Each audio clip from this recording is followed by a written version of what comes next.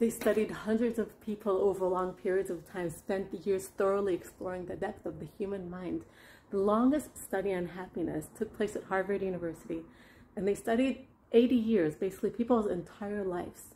And what they find is that people's happiness, the happy ones, it wasn't determined by how rich they were. And they weren't more religious. They didn't even exercise significantly more. They were simply those with the stronger relationships. Relationships is what makes us resilient.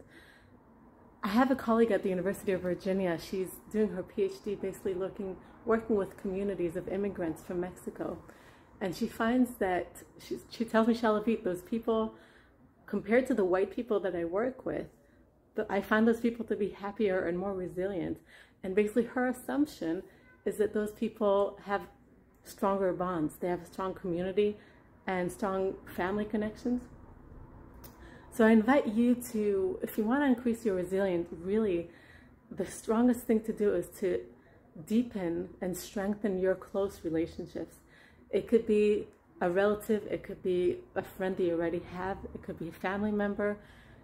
That is what would make you more resilient. Having someone that you could trust, that you know that their heart is with you, someone that would be there for you to tell you about what's good in you when times are rough.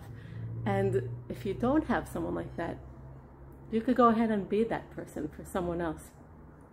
That is what's going to make you more resilient. I'm Dr. Shalavit Simcha, and you could be that person for someone else.